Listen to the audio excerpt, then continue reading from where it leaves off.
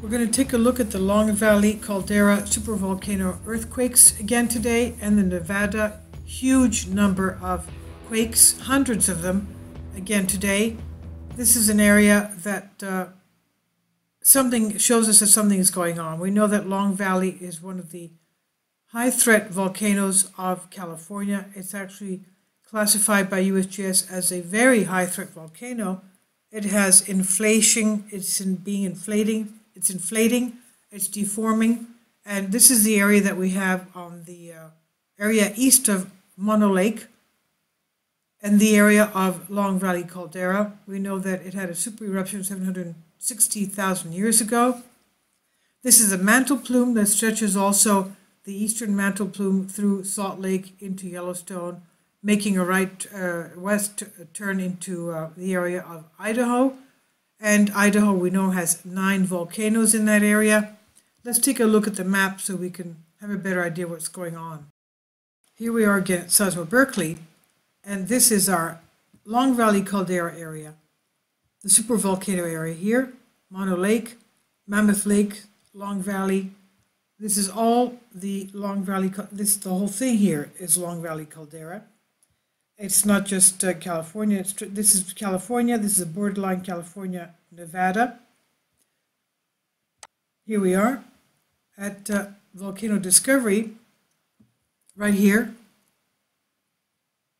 Long Valley Caldera, the 17 by 32 kilometer Long Valley Caldera east of the central Sierra Nevada range, California, is a result of a giant explosive eruption that happened 670,000 years ago and formed the widespread and voluminous Bishop Tuff. The caldera has been showing unrest in recent years in the form of deformation of the caldera floor and earthquake swarms. It contains numerous hot springs and fumaroles. In order to better understand and monitor the caldera possible future changes, USGS established the Long Valley Observatory. And this is the map of it. That's Mono Lake that we saw. And this is Mammoth Lakes.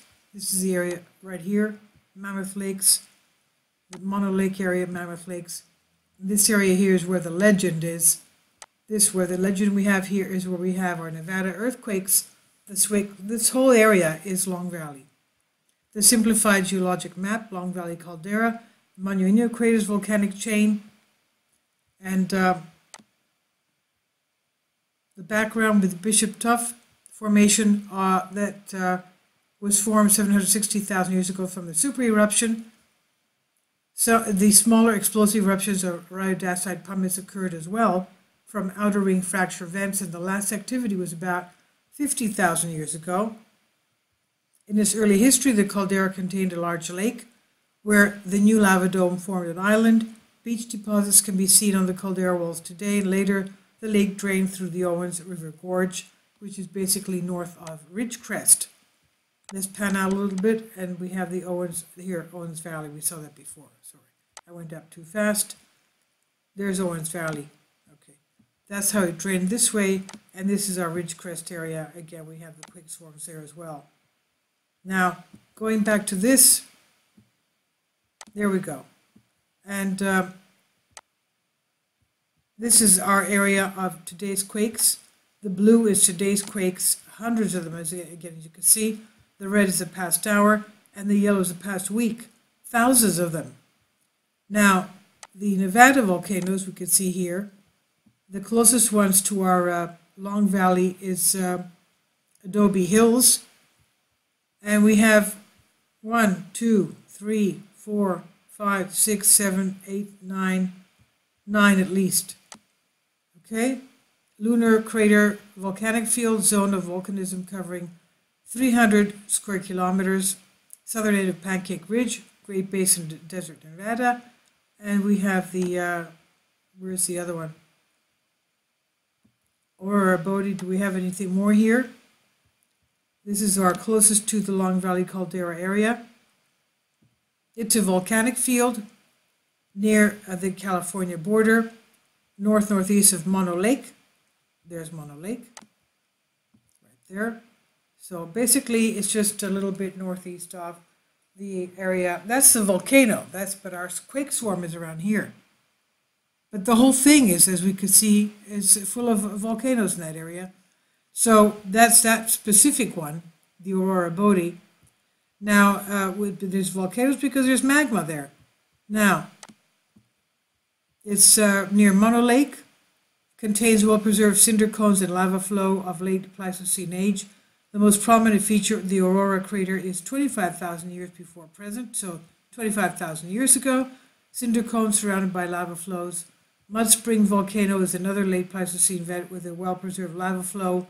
Older volcanics of the field include Pliocene and acidic lava domes. So even though we had the most recent Long Valley Caldera 50,000 years ago, we see that the nearby Earth, one of them, okay, that we just picked, was 25,000 years ago.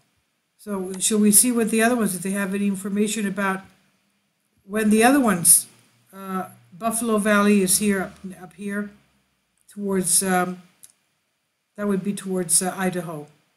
Okay, this is Great Salt Lake, that's Utah.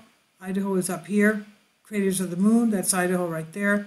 That's where we had the 6.5 earthquake on March 31st. Salt Lake City is where we had the 5.7 earthquake on March 18. And we had 5.5 a couple of days ago in this area of Nevada. So you can see, I mean, that something's going on there.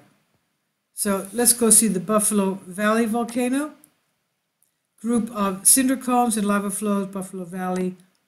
So that range was ages 3 million to almost 1 million years ago.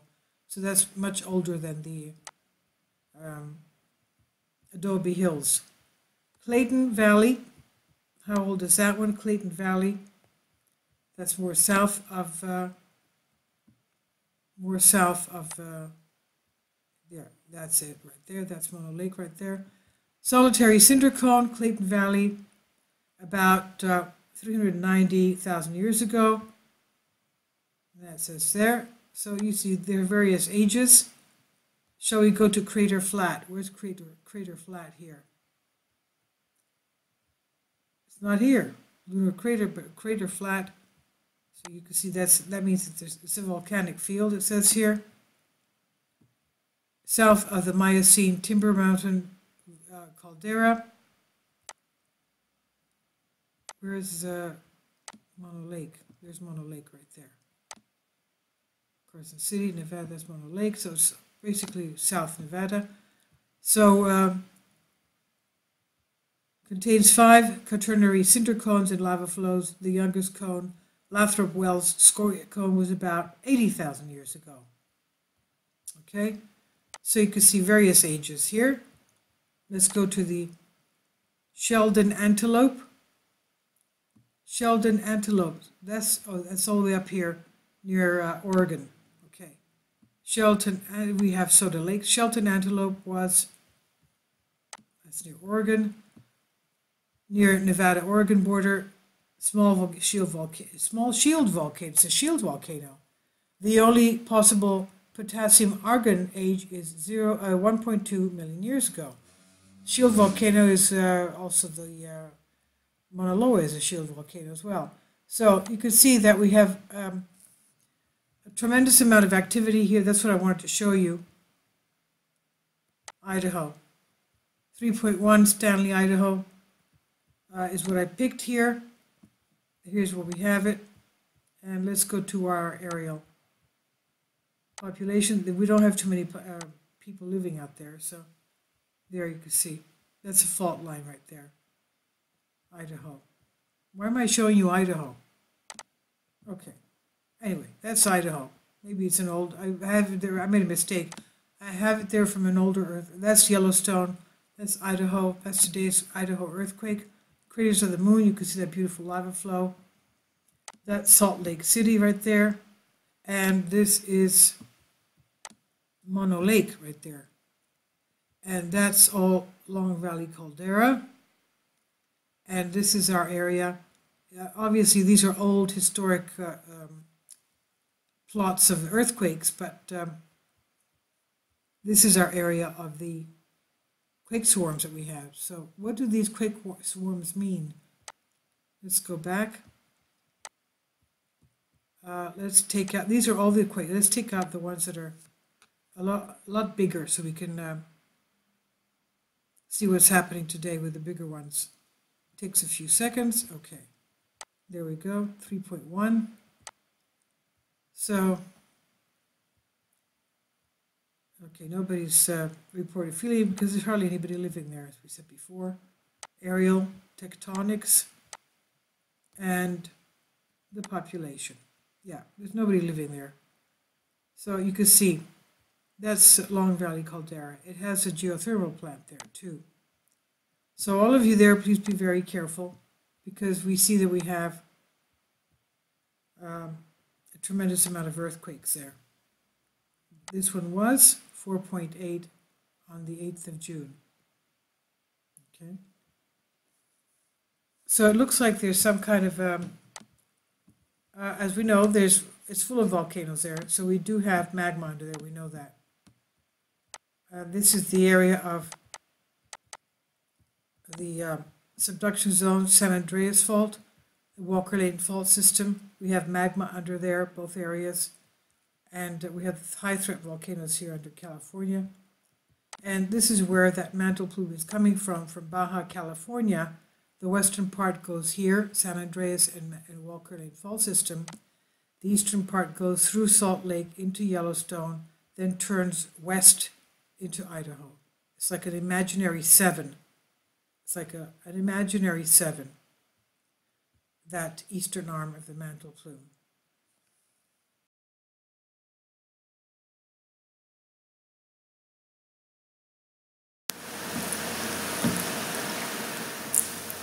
If you'd like to join me on my Patreon account, you will hear content not covered by mainstream media. These riveting stories will be based on my research, and I will state my opinions and give my personal insight on diverse and controversial subjects and world events not covered by mainstream media, and not supported by YouTube guidelines. So whatever I have on my Patreon, most of those will not be on my YouTube channel. Please consider becoming a member today. More of the most significant and important videos will be on my Patreon channel. Your support helps me to continue my research and keeps this YouTube channel alive. And we depend on your support, your generous charity, because we help economically challenged families here in Athens, Greece, in Kapota, and we also help the young generation with university tuition and the community around our church. Thank you.